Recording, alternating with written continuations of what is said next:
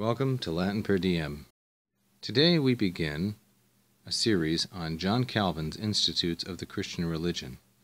This excerpt is taken from Book 1, Chapter 5, Section 9. It's the 1559 edition, the last one that Calvin issued before his death in 1564, and this text is from the 1618 printing in Geneva. Let's take a look.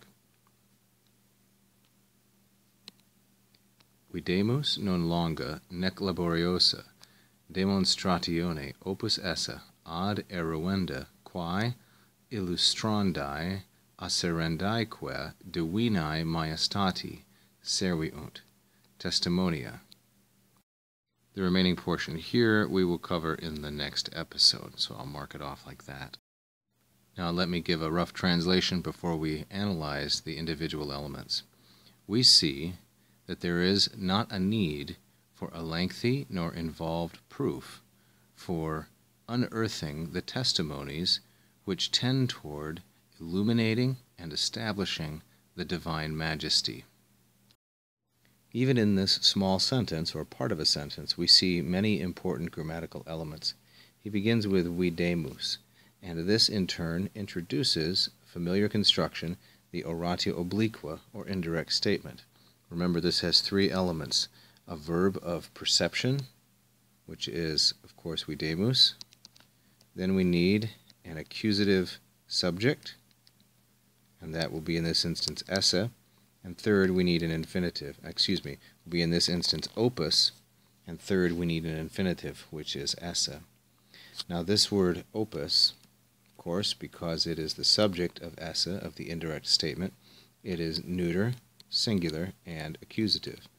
And this word, when it's in this idiom, opus esse, always patterns with an ablative. Thus we have demonstratione. Demonstratio is a third declension noun, demonstratio, demonstrationis.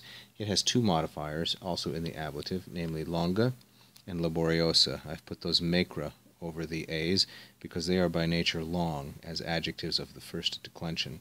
And this tells us, of course, that demonstratione is feminine.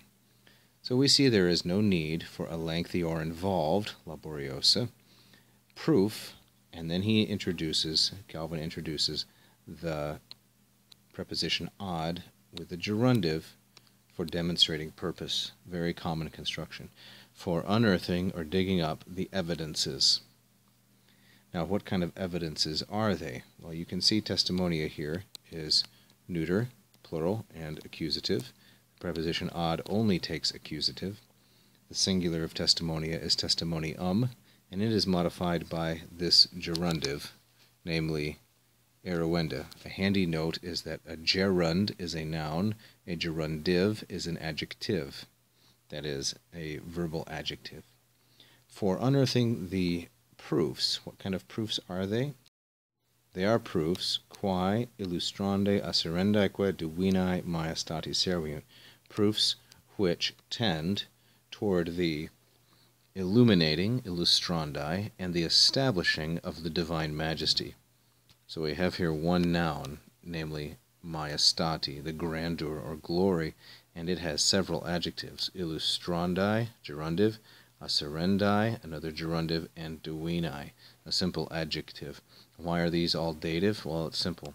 The verb servio, servire, always patterns with the dative. Tune in next time for more Calvin.